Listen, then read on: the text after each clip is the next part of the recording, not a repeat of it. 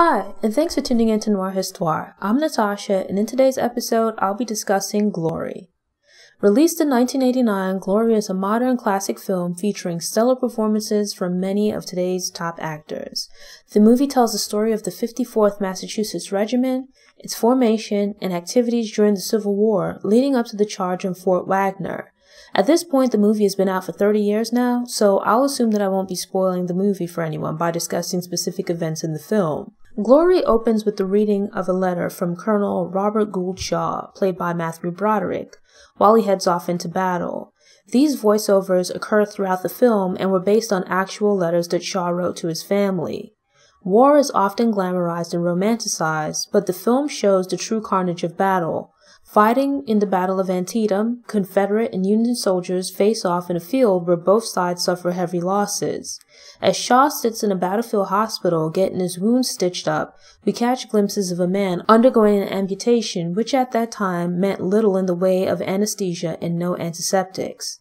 It's during this scene that Shaw learns of the rumor that President Lincoln intends to issue a proclamation freeing the slaves in the rebel states. Due to his injury, Shaw returns home to Boston to recuperate on medical leave. During some sort of a celebration, he learns that an all-black regiment is being formed. Shaw is offered and accepts command of the new 54th Massachusetts Infantry Regiment as a colonel.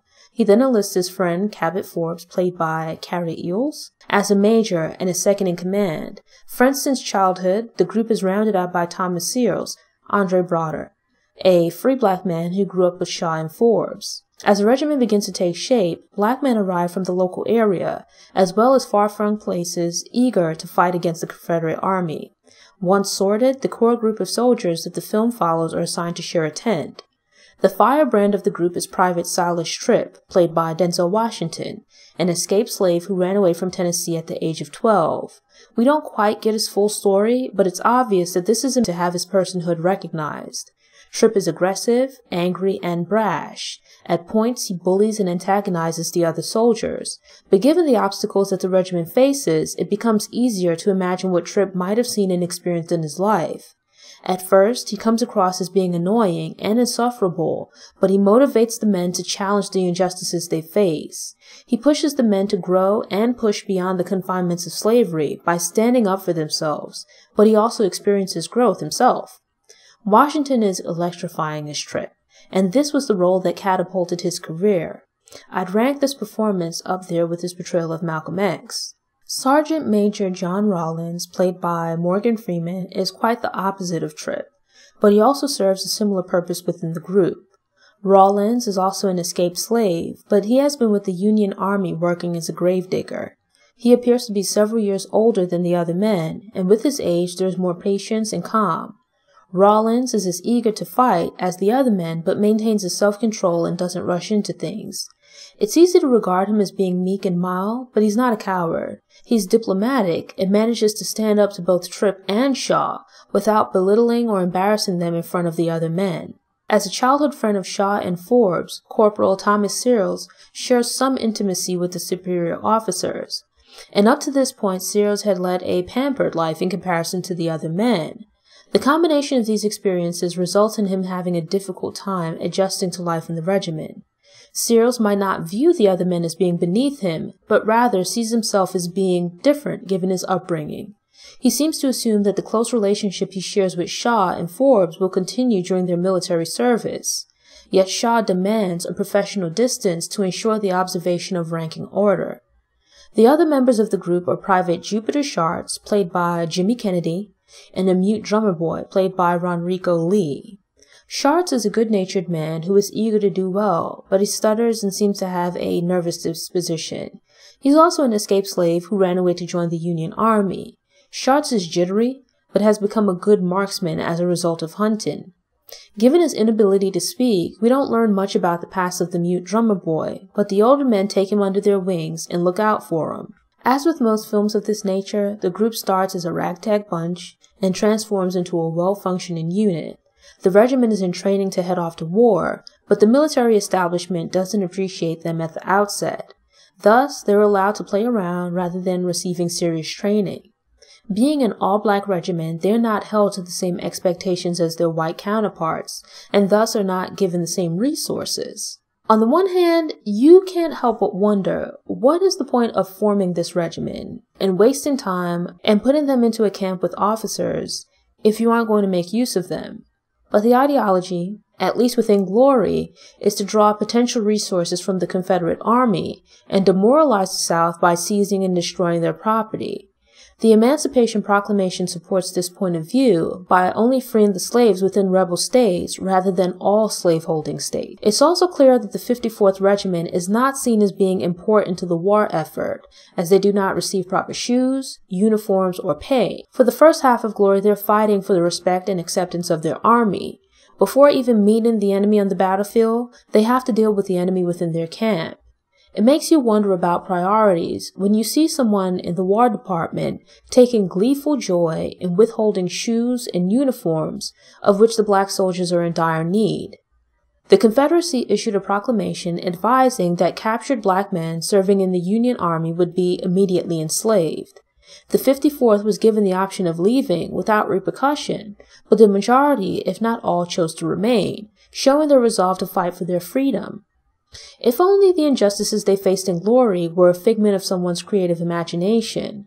But Glory touches on the reality of the 54th receiving inadequate resources and unequal pay. The Civil War was never about freeing the slaves, at least not for the Union. The sacrifice of black soldiers is not given the same amount of respect as other soldiers. This shouldn't be surprising, given that their lives aren't given the same value as other men. The original plan seemed to be to use the regiment for manual labor rather than fighting.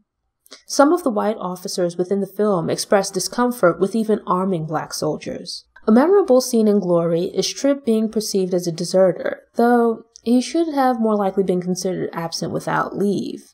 Tripp is punished without Shaw asking for an explanation of where he went or why. Stripped of his shirt to receive lashes, his back is shown to bear the marks of many such previous punishments. And while most people would be inclined to cry out in pain, Tripp silently receives the lashes with tears rolling down his cheeks. At a later point in Glory, Tripp expresses reservations about the likelihood of life getting better for ex-slaves as a result of fighting in the war.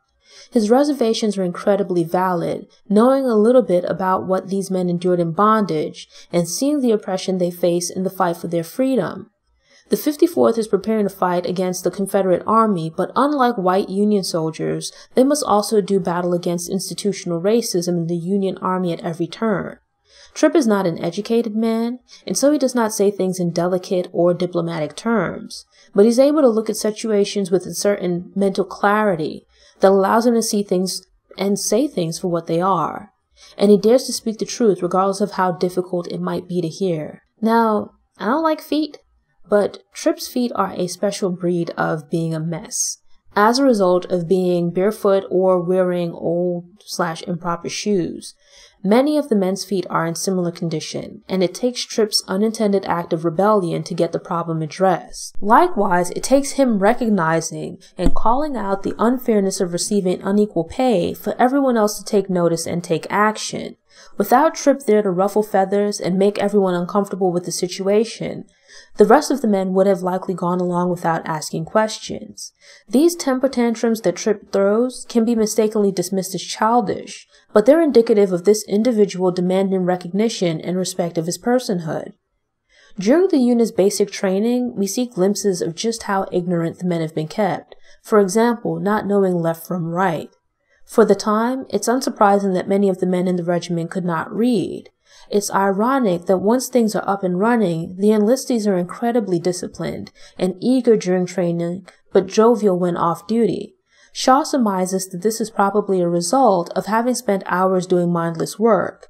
So in a sense, the condition intended to keep them enslaved also proved useful for helping them gain their freedom. Both the Confederates and Union questioned the intelligence and capabilities of these men, and through them the abilities of black people in general. Yet when challenged and given the opportunity, they show themselves to be more than capable. Arriving in the South after training is a return home for many of the soldiers, but under markedly different circumstances in some ways, while things are much the same in others. The first towns the troops meet are not occupied by Confederate soldiers. The black populace is mostly happy and quite proud to see the 54th dressed and marching in a dignified manner. The 54th joins another black regiment and is tasked with helping to set fire to towns, pillage homes, and perform backbreaking labor. The 54th has endured indignities during training, only to be forced into immoral actions and menial work. There's an ongoing theme of low expectations being set for the 54th, and their manipulation into a disadvantaged position. Fortunately, events occur which allow Shaw to push back against these assignments, and the 54th is reassigned to combat duty. A lot of times in films and mainstream media, Black people are dismissed as uncouth or inappropriate when they react passionately to being mistreated. Their very human reaction to being treated inhumanely is used as justification for their inhumane treatment. Respectability politics come into play, an unreasonable expectation for Black people to remain calm and respectful in even the most trying circumstances. To some degree, Rawlins fits the mold of what is deemed the acceptable Black character in such situations. Morgan Freeman is an amazing actor, but excluding his role in Lean On Me, he's often typecast in the ever-patient/magical Negro role, serving as a guide to some befuddled white character. It was refreshing to see the character of Rawlins juxtaposed against Tripp. They're both escaped slaves who have seen and experienced their fair share of misfortune in life, but they are very different people with different outlooks. Likewise, having Seals and Sharts round out the group adds more personas and perspectives of how Black men might have seen and experienced the world at that time. I applaud the creators of Glory for not limiting the primary Black characters to mere stereotypes, but rather allowing for some complexity. It's also commendable that the film shows the participation of Black soldiers in the Civil War. As the story goes, Kevin Jarre was partially inspired to write the screenplay after seeing the 54th Regiment Memorial at Boston Square. A lot of people, including Jarre, were or are unaware that Black soldiers fought for the Union Army. Some people will forever hold on to the idea that the Union fought the Civil War to free the slaves, rather than the reality that they fought to preserve the Union of the United States.